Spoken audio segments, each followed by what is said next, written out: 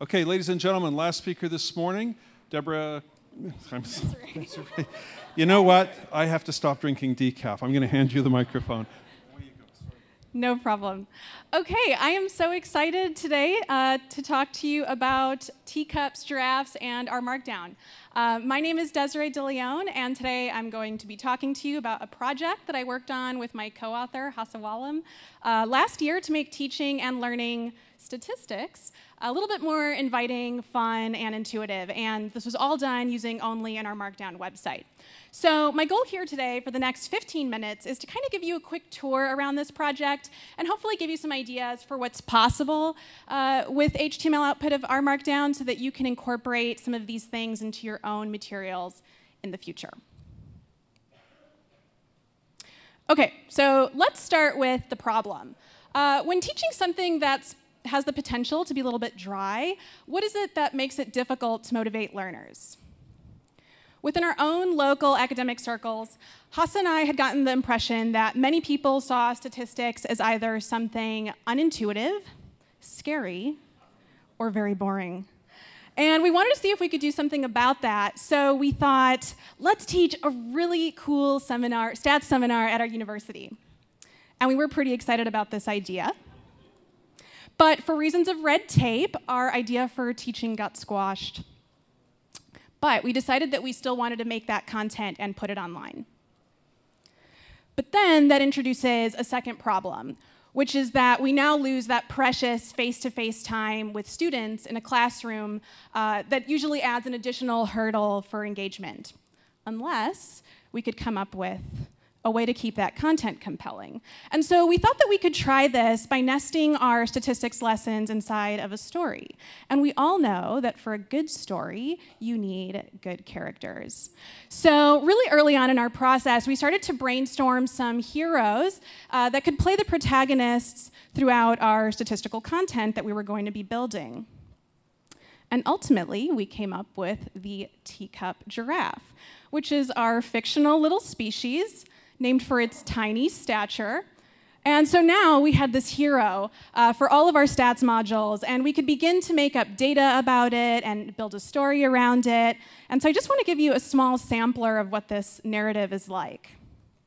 So there are two distinct populations of teacup giraffes, each inhabiting their own remote islands. And as the learner coming to our site, you play the role of the graduate student. And you've been tasked with collecting data about this mysterious little species, which the most sought after data is about their height, which on both islands is variable. Teacup giraffes also really love eating celery. And so by assessing how much of it that they eat, you now have an additional variable to measure. And all the while that you're collecting this data, you deal with really demanding emails from your advisor back at home who needs ggplots and other results for these data, and he needs them now.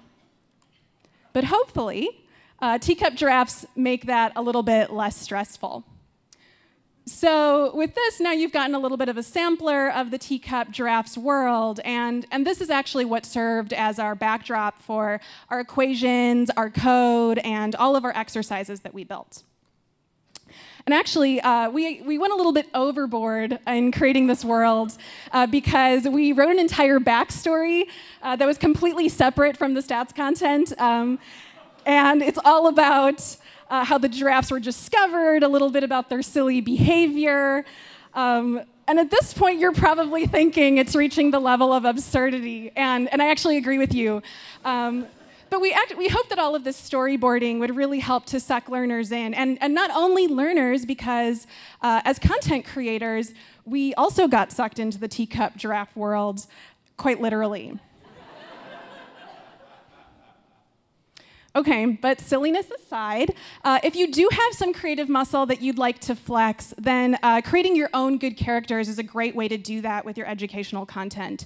All of the character elements that I've shown you so far here are illustrations that I made on an iPad Pro using the Procreate app. But in case drawing your own characters is not a possibility, there are many other resources where you can find really great high-res and open-source images, and one of those is unsplash.com, so I point you there for really strong visuals. Okay, so usually at this point of introducing the project to someone, most people think that we've actually made a children's book and not a stats website. But our Teacup Giraffes do have some more utility than just ramping up the delight meter. We specifically created our character with our lessons in mind. So in particular, we could make things like statistical concepts like the variance a little bit less abstract, because not only do our Teacup Giraffes provide strong visuals for word problems, like for example asking what percentage of giraffes in our population will be shorter than this little guy here, but maybe a more subtle benefit is that we can use our character to link to otherwise less intuitive concepts. For example, by using the spots, the color of the spots on our characters to show and illustrate the concept of the sum of squares and how you build that, which is a precursor for calculating the variance. So with good characters, we now had one pillar in place to help make our content feel a little bit more friendly. And the next step was to include good play. And by that I mean taking full advantage of the HTML output that you get with R Markdown by inserting movement and interaction so that the learner actually has something that they can do on your site. And I just want to share 5 examples of packages and tools that we found most useful for this. The first one is Plotly. So Plotly lets you create clickable and interactive plots so that a learner can see a concept play out in real time. This, for example, is a Plotly plot that we used to explain why the equation for sample variance needs to be divided by n-1, and we, of course, explained this in the text before showing this plot. And another good thing that you can use for good play is the Gifski package, which lets you make GIFs. And so once you've installed Gifski, you can include an animation hook in the code chunk settings, and this will stitch together any plots that are output from that code chunk. So this GIF here was made by throwing several ggplots in one code chunk and then looping through all of them with something like either a per function or an apply function. But you can actually use the Gifski hook to make GIFs out of regular images as well, so you're not just limited to ggplots. This is a GIF that we made to represent, very abstractly, the process of going from cross products to covariances and then standardizing those to become correlation scores.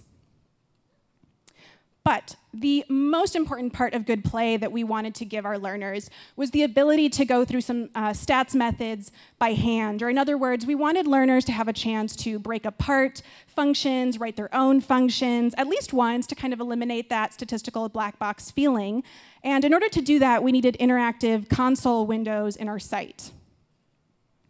So our solution was to take a Learn R window and embed it into our R Markdown website. Here's an example of how this works. So if you have not seen the Learn R package before, Learn R documents are R Markdown documents that can be used as interactive tutorials. And they usually exist as standalone things or standalone apps.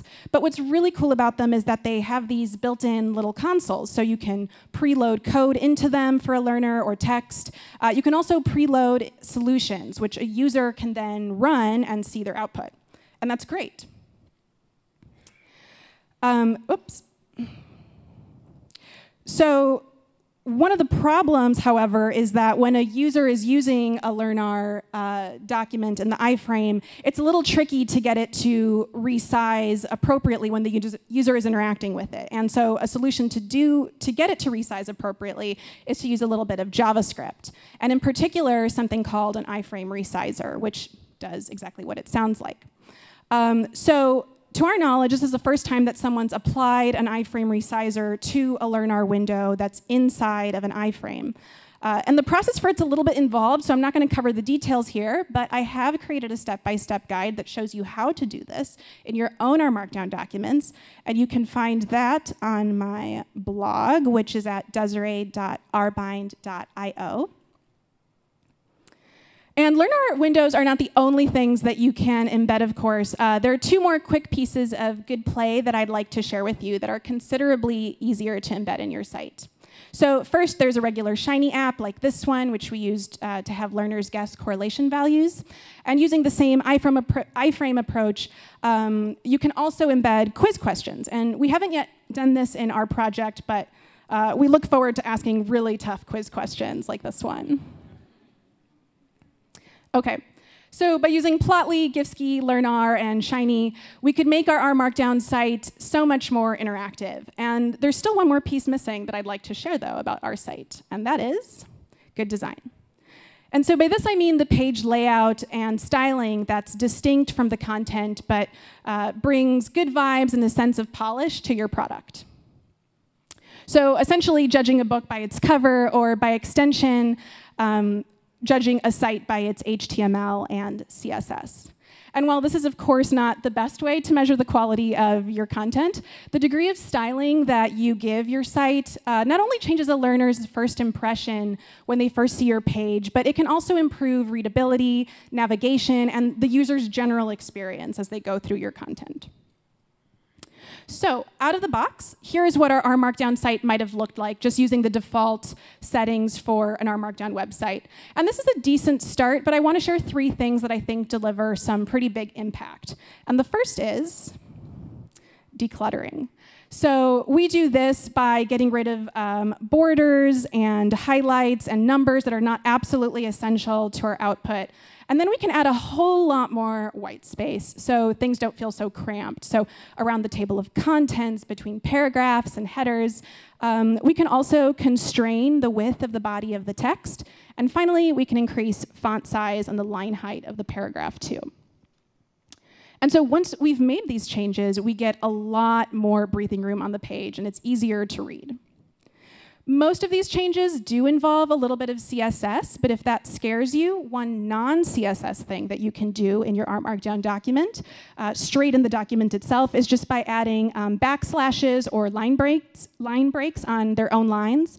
And adding that space in between is manually is something that goes a long way when it comes to making more breathing room. And so here's kind of the before and after, just with these like right off the bat changes of more white space and breathing room. The second thing I want to share about good design is setting the visual ambiance for the site by adding a big image to the top, which in the lingo is called a hero image. And so you can do this if you're familiar with the R Markdown setting for the includes before body option, and you can just insert a file in there that references some big image to go at the very top of your page. And finally, making use of built-in features of Pandoc, which is what runs under the hood of R Markdown, to make things like note boxes. So these can help organize your page content and help call out things like instructions or notes or critical thinking questions for your learners. Here, we've used them to encase the learning objectives for this particular module. And the step-by-step process for making these note boxes is also something that you can find on my blog. So there's some other things that you can tweak as well, things like adding a logo, Google fonts, you can customize your nav bar, and these and many other good design elements I've shown you today are things that, again, involve some CSS. If your experience with CSS in the past has been either difficult or non-existent, I hope that this does not stop you. So this past summer, I interned at RStudio with Alison Hill, and we started to create some R Markdown templates so that you can create these very same layouts kind of in an out-of-the-box way. These two are still works in progress, but the resources called RStudio for EDU and RMD for EDU will be coming to a GitHub repository near you, so you can keep a lookout for those later this year. So now I've shown you some examples of good characters, good play, and good design. And I think it's worth mentioning that all of these things are things that Hasse and I did without ever needing to leave the comfort of our favorite IDE. And with that, I can now show you what it looks like when you put all of these things together. So if you'd like to check out the wonderful world of teacups, giraffes, and statistics, you can do that at bit.ly/giraffestats. For the best experience, I recommend right now doing that on desktop and in the Chrome browser. But the source code for all of this project is something that you can also get to by clicking on the GitHub logo in the nav bar of the site, and that'll take you straight to the GitHub for it. We're still in development for this project, and we're just starting to test this out with real live learners. But we welcome GitHub issues and blog comments, or come find us at some point. We'd love to get your feedback and hear your questions about it. I hope this has given you some ideas for what's possible to make when you're teaching with R Markdown. And we hope that you can incorporate some good characters, good play, and good design in your next project. And so with that, I'd like to thank my co-author, Hasse Walum, for being the other half of this project, Alison Hill for helping me package up so many of these designs and layouts in a way that I'll be able to share with all of you soon, and also Carl and the rest of the education team for their support of the Giraffe project. And if you want to hear, or if you want to find out more about me or see what I'm posting on Twitter, you can do that at these different handles. And thank you guys so much for your attention.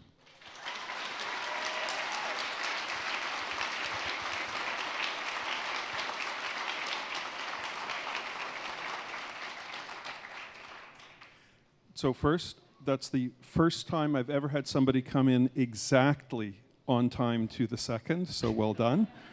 First question, for people with no design background, do you have any recommended resources or starting points?